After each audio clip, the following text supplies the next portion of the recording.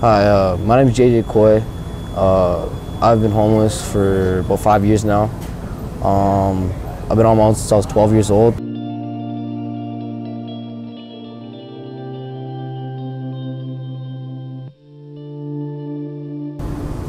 I think that we need to recognize and realize that what these things and these institutions are placed there for is for our own benefits, and that when we work with them, we'll get the result that we want out of them. But if you go into it with the mindset that I'm staying at this shelter, I'm just using it as a place for me to stay while I get high and look for the next thing that's on to me, not as I'm going to use this as my haven in order to provide shelter and sanctity for me, in order to make the strides that I need in order to have a healthy lifestyle.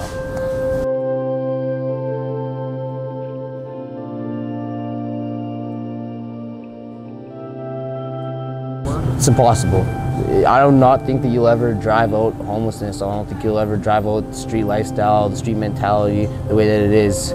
There's a lot of people that are down here simply because this is what they know. This is what they choose. They like it down here. They don't want to leave. They have chosen this lifestyle over any other lifestyle, and they don't want it to change.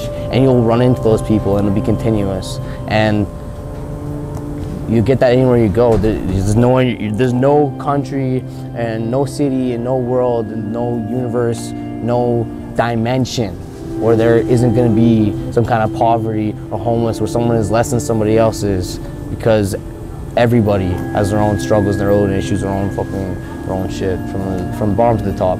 So there's always going to be a bottom and there's always going to be a top, and just defining how we manage that and how we cope with that, that's where the real difference is.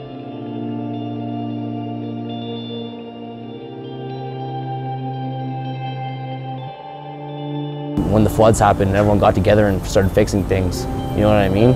When we do things like that, instead of going out and hurting our brothers and sisters and, you know, destroying each other as a community and just beating up on each other, violence on violence, and, you know, disrespect to disrespect, eye for eye, tooth for tooth. It's a never-ending cycle.